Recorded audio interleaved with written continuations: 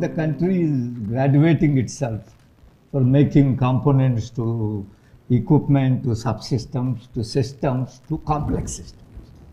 And the defense needs very, very complex systems with very simple components. So we need to know how we can put together hundreds of industries, thousands of engineers working together seamlessly and coming out with a product that has highest reliability at a cost which you can afford. I thought that was my experience of developing the Tejas fighter. When we started this program, India was importing everything, A to Z. The confidence level was less than 1%. I'm happy to tell it took us a few decades, but today we have reached a stage which is a fighter aircraft of the best in the world, and at a cost which is a fraction of what you will buy from abroad, from anywhere in the world. And with development done when the US put sanctions on us, Russians refused to work with us, and the UK and all never said no, but never said yes. I'm happy to tell you it has come because of seamless integration between academia, R&D, small industry and bigger industry. I think this is the ecosystem that is absolutely necessary to develop a complex weapon platform for the world, for India and for the world. And from a stage where people had zero faith, and today I'm happy to tell you the Tejas program led to next generation fighter, fifth generation fighter, sixth generation fighter. All because today the customer has total confidence that the Indian ecosystem is capable of developing such systems. I think that is what the ecosystem that has been developed, and that is what is the outcome today we have. Okay? From 100% import, I do believe in next 20 years, we will become 100% indigenous, and I have zero doubt with the right kind of approach which our government is today having, we will be able to export in next maybe 3 to 5 years. In our case, if we had taken 15 years to develop, it took another 15 years to prove in technology. That is the case. So we must have what you call focus and perseverance. I want to show what are the characteristics of a complex system industry like aviation. It needs highly qualified manpower, multidisciplinary technologies, huge amount of investments, large, long maturation time, relatively low scale production. If you are making an automobile, you will make in millions, at least lakhs. Here, if you have made 1,000 aircraft, you think it is a big thing. Okay? Always it will be, if you have done 200, you think great. So that is the kind of level. Global based clients, small number of OEMs, not many. Even in USA today, there are only 2 people who are doing that. In the whole of Europe together, you have got one fellow there doing that. Innovation is essential for computer survival. Technology development, investments, innovation, they go in a circle. And what it means is you first try a basic technology research, then research to prove feasibility, then technology development, technology demonstration, system, subsystem development, then system test and operation. You spend about say $100,000 equivalent in a basic technology. You need $1 million to develop to prove feasibility, and you need focused technology demonstration for 10 million, and it goes on. We do invest say in fundamental knowledge, technology development and all at university, research centers and industrial research, and then we go into demonstrations, production development, certification, production, operation and all. Certification is an extremely complex game.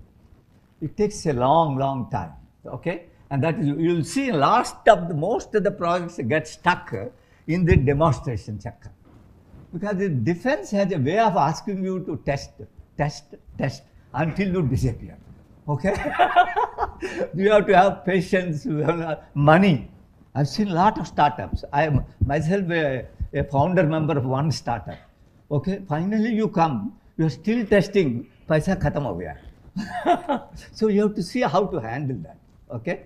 And we have to see how to move forward. So that is what you call the valley of death. If you can overcome the valley of death, then you are in business. But that's not an easy job to do. I just want to give you one example. Eurofighter Typhoon is a well-known aircraft. Something like 4 countries have worked together, developed. You look at that. And a Jaguar, they first tried a fly-by-wire system, and they took 7 years to do the testing. They took about 100 flights. Then they went to an experimental aircraft program. From a known aircraft, they made an experimental aircraft program, and that went up to another 8 years. And then they went to Eurofighter program, and you can imagine from 1977, only by about 2008, they were ready to offer. Even then, there were versions, version 1, version 2, version 3, version. By the time you have integrated one missile, time for next missile. When you have done second missile, then you have new EW system. When you have done that, there is a new radar. We call it as FOC 1, 2, 3, 4 until you disappear. A complex system development needs money, needs people, and thousands of people, hundreds of industries, and at least 50, 60 academic institutions working together. The key is how do we create an ecosystem where learn to work. So in the case of Tejas, this is one program where vilification has gone to the limit. Until we did first flight, everybody said it cannot be flown. Okay? After first flight also, it took years for us to convince our major industry partner this is a viable program. But once we did that, okay, the customer, that is Indian Air Force, become part of us. And today we are moving forward because now the industry is taking the benefit and all that. And today you have seen from man to unmanned, the air power is a key fellow. Big military operation, outcome the war. World over, all military think that a war is not winnable unless one has air supply. Whether you are over the sea or the land or anywhere, but the air superiority is the key. That is absolutely. Without that, you can't win a war. After Second World War, there are 5 generations of fighters. Now, the 6th generation is unmanned fighter. So, first generation is a subsonic aircraft. The second generation is a supersonic, but very elementary radar, elementary missile, and that is the kind of system we have. The third generation is analog, primarily analog fly-by-wire system with better radars, better missiles, better.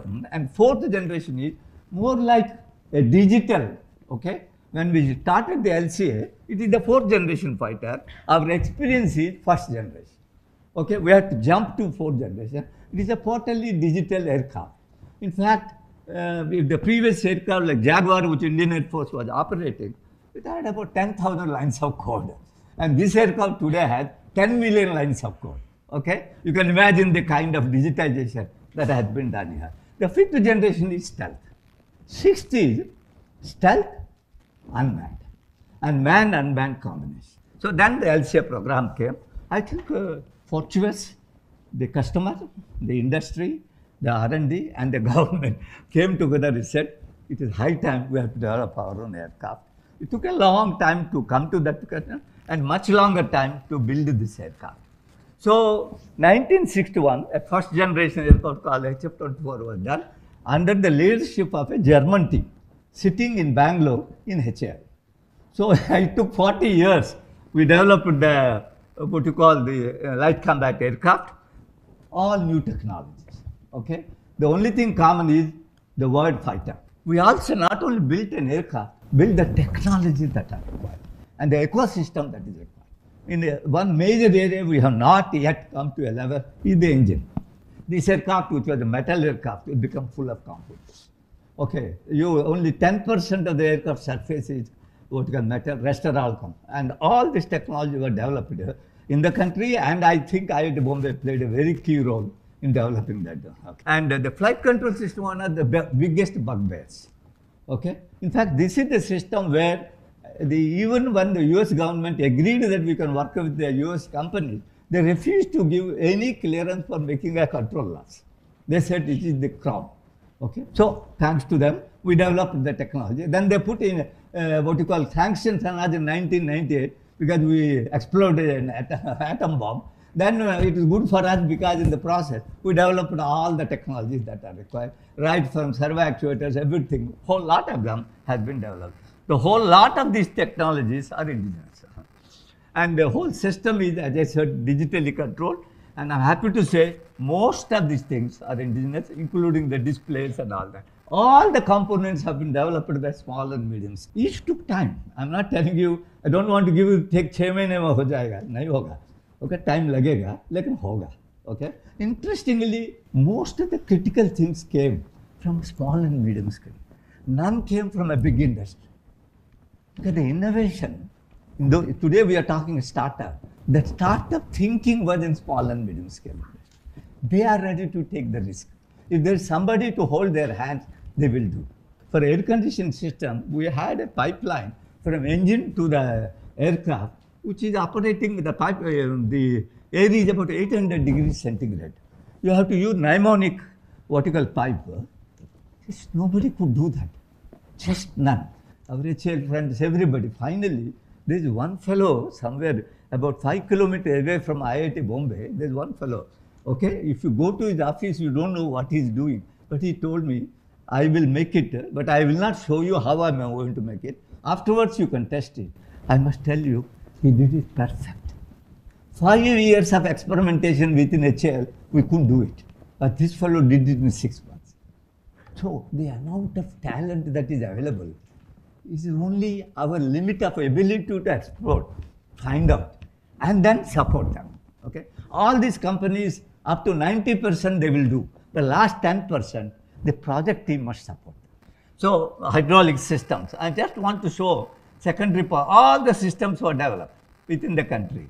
The brake management system, wheel steering system, all of them. These are all digital systems. The brakes are all carbon brakes. They were all developed within the country.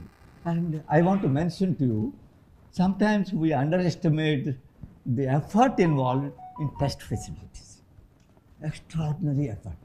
Sometimes I feel testing, what you call designing a test facility and proving that it's doing its job is as complex, sometimes more complex than the onboard system. We have a, what you call an iron bird, where the complete flight control system is tested. And a complete brake management system. That is years of effort. Because it's not only you build it, you have to prove to the certification people that it is doing its job, it is reliable, and it can deliver what you are intended. So don't underestimate the importance. Okay? Today with simulation, we can do a lot more work, but at the end of the day, you have to put on a test facility. Simulation is a key. I think lot can be done on simulation, and that is where our strength is there, and we must do that. In all aircraft, we have structure, the aerodynamics. They interact. But in a fly-by-wire system like ours, structure, controls, and aerodynamics, they all interact. We didn't have a software which we could use for design itself. And none in the world was willing to give us. Okay? You can know for the various valid reasons. I must tell that Professor Suryanarayana, he came for 1 year to our ADA, where the design was going on. He integrated a complete team of aerodynamics, structural engineers, control engineers from National Aerospace Laboratory, from ADA, from HAL, from ADA, all of them together. And when he left at the end of the year, the complete software is ready. And last 25 years, the software is still being used. And developing a control lab, this is an unstable aircraft. If the computer fails for 200 milliseconds, you are out of control. Maximum you can work is for 200 milliseconds, but beyond that, it will go out of control. So the controls are very critical. Not only that, the pilot must feel that he is able to, he is interfacing with the aircraft in a way, both become a single entity. A good fighter is the pilot and the vehicle must be a single entity. And I think the greatness of this particular aircraft is it became a single entity. And that is where the beauty comes. So long back, before the US put sanctions, we want to test our controller on a flying test bed. We call it flying test bed. There was a company in USA, they agreed to do that. They modified a F-16 aircraft to test our controllers. Okay? And we have done the testing and all. Our pilots flew, the Pentagon pilots flew, everybody. Then I went there for the final review. The Pentagon pilot said the F-16 flies better with the LCA controllers. So with that, I can tell you the whole confidence level increased by orders of magnitude. Even today, irrespective of who flew this aircraft, they say it's an extraordinarily beautiful aircraft to fly. It varied right from Israeli president down to everybody else who has flown this aircraft. Interestingly, the first president of Israel was a fighter pilot, and he was stationed in Bangalore during Second World War. His great desire was to come and see the light combat aircraft. So when he came on official visit, he came there. I was there at that time. Then he will see the whole aircraft, and then he told his IAI, Israeli Aircraft Industries, why can't you build an aircraft like this? You build a huge bloody aircraft. I felt very good. So a lot of simulation, lot of things. That's what telling of Iron Bird. Interestingly, when you make aircraft out of composites, it is very bad. It's not a bad. The conductivity is very poor. If there is a lightning, you will have problem. So you need a facility where you can test for lightning with a system working and say it is safe. This is not an easy job. By the way, the whole facility was built by one faculty from Indigenous side.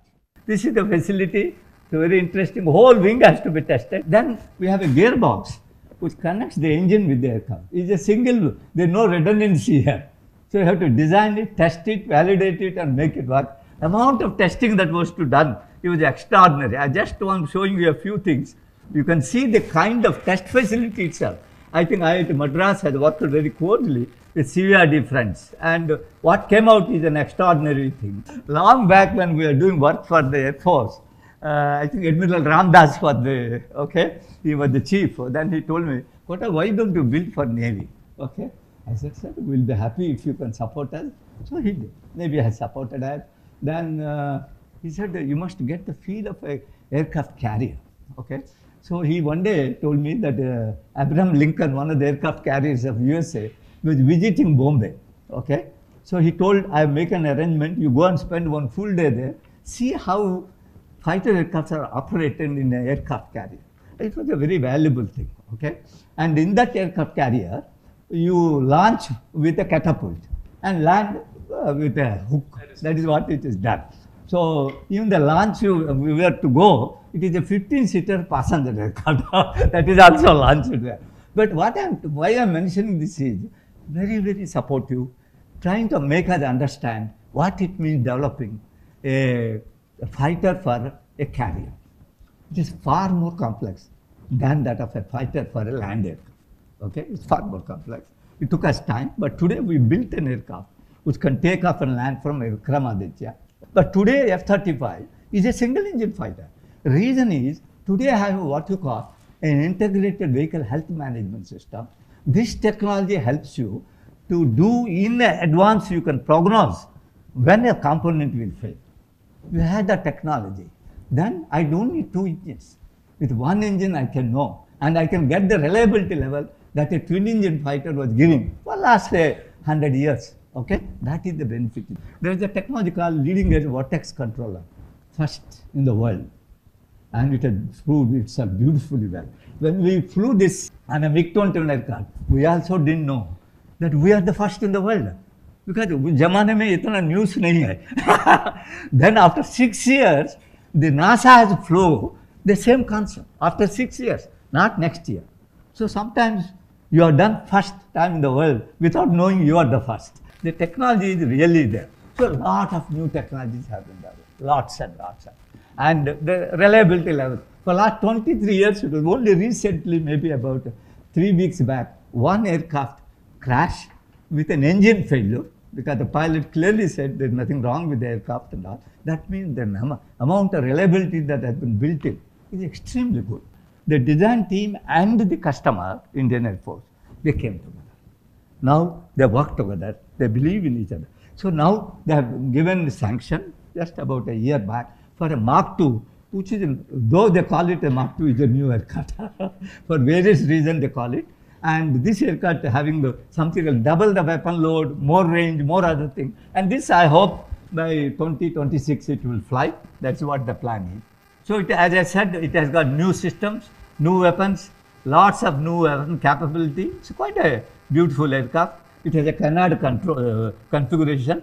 Then a 5th generation fighter is a stealth fighter. That also has been approved. Recently, the government of India has given a clearance for design development of a 5th generation fighter.